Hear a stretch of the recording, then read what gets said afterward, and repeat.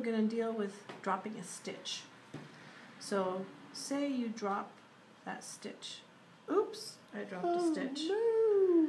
So you go back, if you can, find the loop that the stitch came from, and you see there's a little ladder here.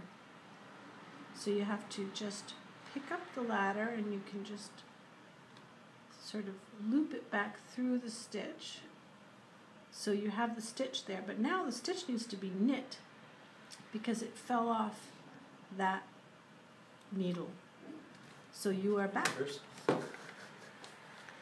You go through the front door, go around back, come through the window, and off jumps Jack. Now sometimes you drop a stitch off your right needle. Oops, I dropped a stitch off the right needle. Oh no.